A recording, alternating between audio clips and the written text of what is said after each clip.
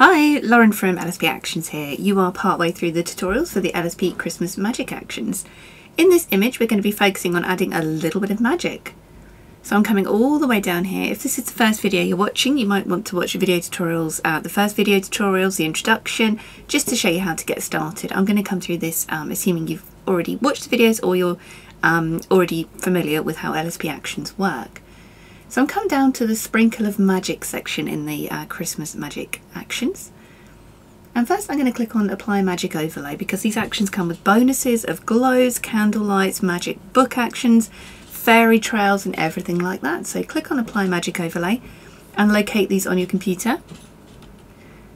So first up, I want to add something up here where she's pointing, so I'm going to go onto the Magic Trail Overlay Kit. If your Magic Trail Overlay Kit is still zipped, make sure you unzip, extract the files. You can do this by right clicking and choosing Extract All if you're on PC. On Mac you can use Archive Utility. Photoshop can't read a zip file, so it will just come up saying something like no parser or format can be found. Next up, when you've unzipped and you've got your LSP Magic Trail Overlays, you can choose which one you want to add in. I'm going to go, let's go for this one.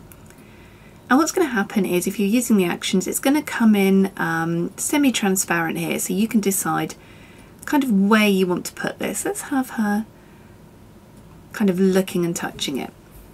The action plays out, you can hit stop and it's there. Just make this mouse a little bit smaller. So you see there before and after. We've also got extra actions to click and deepen if you want to. Depending on your image, it's either going to make it deeper and darker or it'll make it calmer looking. So I think for this one I'm going to just drag that to trash. We're just going to keep this exactly as it is.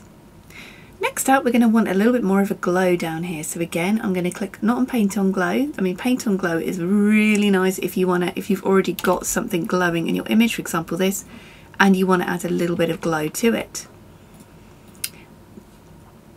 But I'm going to click on the Apply a Magic Overlay again.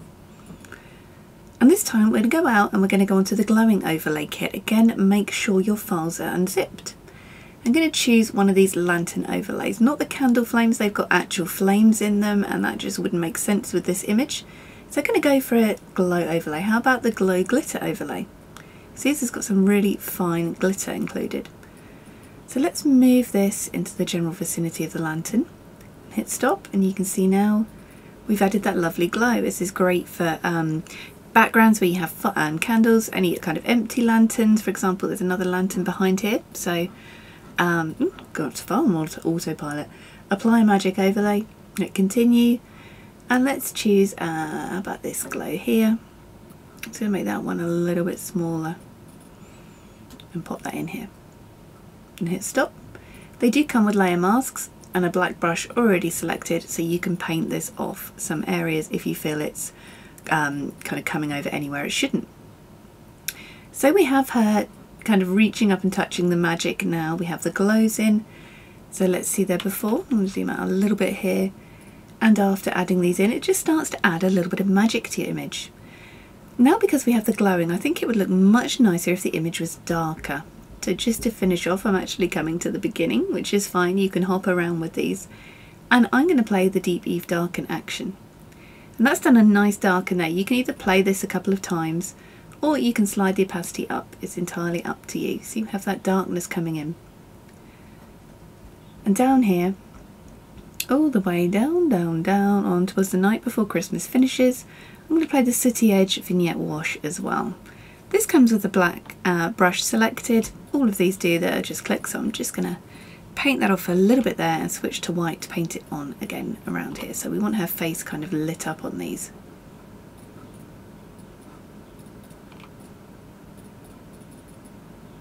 Just adding that darkness in as well, and it just kind of creates that magic to the image.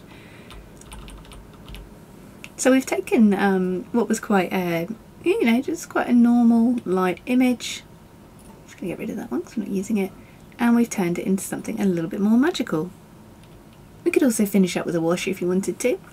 I'm going to use up here in the warmer section Dasher's Darling Wash. In the washes we have Dasher, Dancer, Prancer, Vixen, Comet, Cupid, Donna and Blitzen. So you can turn that on and off. You can see it's very, very warm. Well, this image is quite warm anyway, so I'm just going to lightly dab that off anywhere it doesn't need to show. So there we can see before and after. Zoom in a little bit there. Before and after. A super quick edit, just a few minutes, but adding that lovely magical warm feel, so you can almost feel a lot more cozy looking at the image now, and it tells a story. So enjoy using the LSP Christmas Magic Photoshop actions. There are so many actions in here, and lots of video tutorials for each section of these actions, so you can get the most out of editing your Christmas mini sessions this year. I'm Lauren, thanks for watching.